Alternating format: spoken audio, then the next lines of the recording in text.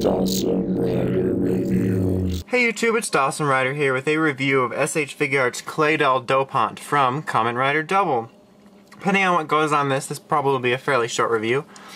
So anyway, let's move on with this and get with the packaging.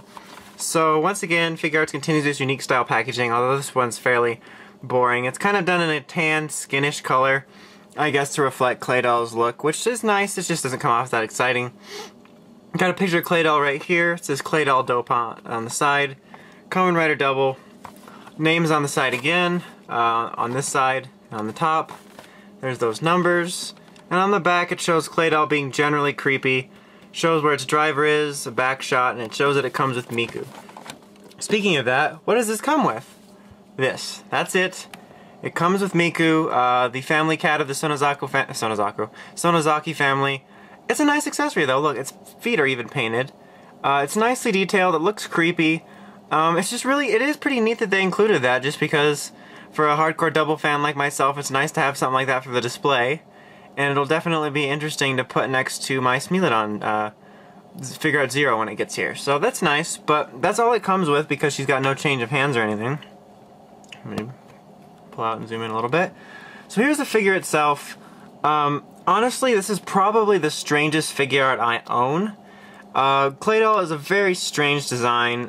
Taking a look at its head sculpt, it's very well done. But as you can see, it's a very odd head. It's got this creepy, lifeless stare. It's got boobs for eyebrows. Got these weird, like knobs off of here. It kind of looks like one of those creatures from Spy Kids, the Flugels or whatever. I don't know. I don't remember. Anyway, but it looks weird. It's nicely done. It's just a very, very odd figure. As you can see, it's got sponge boobs down here. I don't know what's going on here. They look like tapioca pudding, but they're well done. Shoulder pads well done as well. You got her like hands here. It's kind of like it's closed up, like weird claw thing. It looks weird.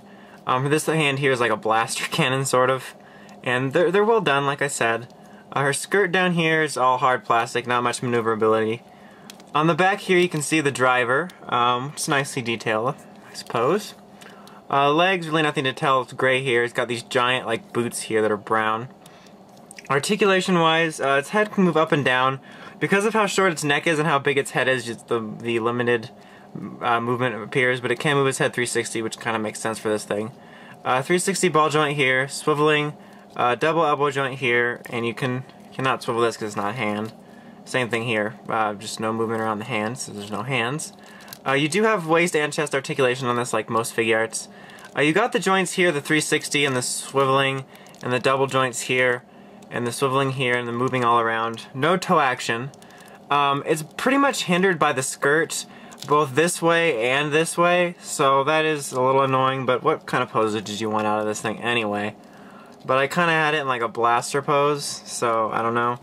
Like, overall, it's definitely a good figure in terms of detail, and it looks show accurate.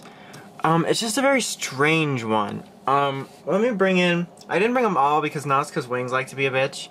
But here it is with our Nazca. Our Nazca's taller than it, but it fits in well with it. And then here she is with... Let me move everyone down a little bit. Our Nazca, you can go to the side. With the Figuarts Zero Terror Dopant. And it's actually pretty well in... Whoa, I'm sorry about that. It's pretty well in scale. Let me just move these dudes back. Terror Dopant even coming in taller because of this, and you still are having a hard time seeing that. But they look good together. Like, this shot of all these Dopants together looks good. So, really though, I only recommend this figure to hardcore Double fans that are trying to get all the Dopants.